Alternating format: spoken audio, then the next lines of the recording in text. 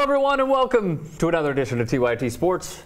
Drew Carter, Dave Brand. Gentlemen, it is a pleasure to have you back once again. A lot of positive comments when you guys were on the show last time, so... That's because we're awesome. We are pretty awesome. We're pretty awesome. Try desperately to replicate that, or you're never, ever coming back on this show. Probably not going to happen, man. No, actually, you can. Yeah, you'll be back. Pretty good. Yeah, he'll be back. I make no promises. He's got stories, all right? He's got an NFL career. What do you have? Not a lot. Oh, you work for the Eagles, though. I played Division III baseball. Oh, okay. Where at? Kenyon College, so I can hang my hat on that. 2 years. Is he bullshitting? No, he's not. He's an okay. I talked about it. All right, all right. Yeah, I did sports broadcasting at Indiana University. There you go. I was a part-time athlete as well. So, okay, we got some fantastic stories. I did some intramurals too. We co-ed volleyball, almost won it all. We lost in the championship game. Yeah.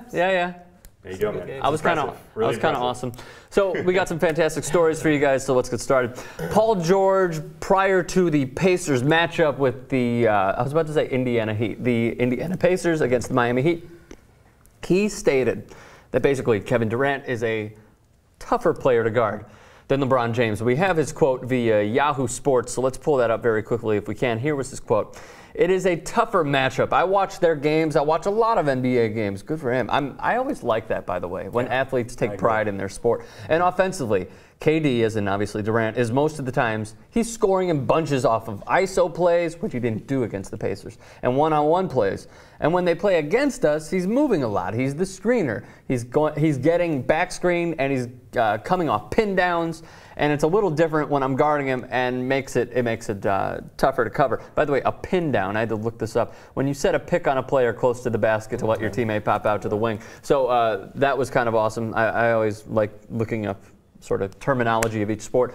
But here's some of the numbers. By the way, Basketball Reference is a fucking fantastic website. If you don't go to it and you're a sports fan, you're half an idiot, just half unaware. So some of those things, by the way, and I want to get your opinions on this, but just hear me out.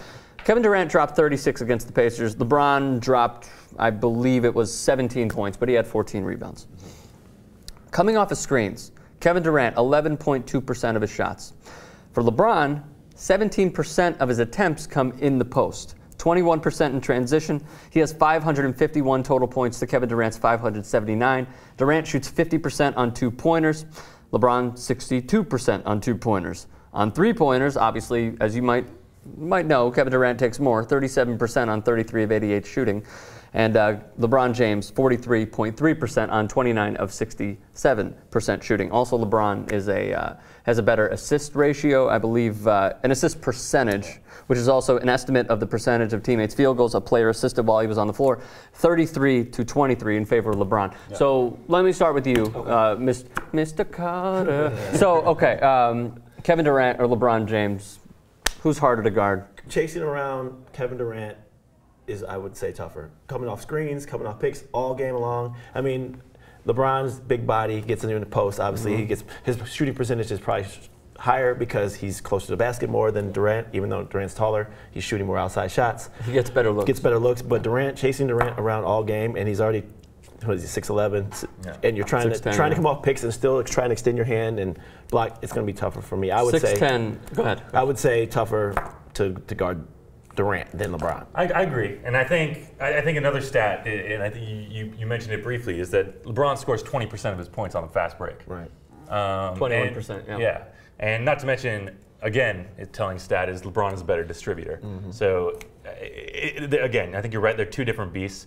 I think Durant's half-court game is more refined, and he's got more weapons in his arsenal than LeBron. But LeBron can body you up. Like what? I mean, he's a better shooter. He can come off a screen and hit a shot more consistently than LeBron. Kevin Durant is averaging 29 points per game. Yeah. LeBron is averaging 17 points per game. Or excuse me. Hang on just a moment. Right. 20. I was looking at the Pacers line. 25 points per game, 6.5 rebounds per game, 6.3 assists per game. The assist numbers are up there. So out of anything, we could talk about the MVP and what have you, and that well, if you take this guy off that team, look, if you take either guy off their team, they're not going to be where they are today. Right. But here's my point. With LeBron, is it more of a team effort defensively instead of a one-on-one effort? Because he likes to draw the double teams. Yeah. If he gets in the post, he draws a double team, he's going to kick it out to Chalmers or Battier or Ray Allen. Is it a sound defensive effort when you're playing against LeBron? In the Heat, especially because there's so many guys that can hurt you, especially with like you have Mario Chalmers sitting on the wing. You already have D Wade. You have all the big names, and then I think you ask any NBA player. Yeah. If you want to chase somebody around all game coming off screens, they're like, heck no. I mean, let's not forget, Russell Westbrook isn't chopped liver. Yeah. You know what I mean? And neither is Serge Ibaka. But again, I think they run a half-court set more, which I think defensively, you obviously spend more time playing defense, which makes it harder. You get tired. I think that has something to do with it as well. The Heat, their offense is predominantly it's a transition game. They'll get out and run on you. Far more than the Thunder will. Right. You're guarding Durant over the course of a game a lot more than you're guarding LeBron. Yeah. Which I think is a tougher job. Not, is a point that needs to be made. But who's going to stop the runaway train of LeBron anyway? Yeah, you're not going to stop that.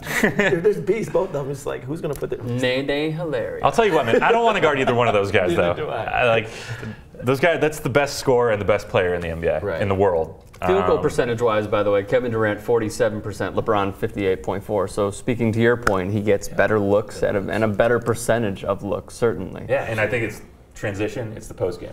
That's an astronomical percentage, by the way. So you guys agree with Paul George? Kevin Durant is obviously the harder guy to defend because he comes around screens. In a 24-second shot clock, like you said, half court. In a half court setting, absolutely.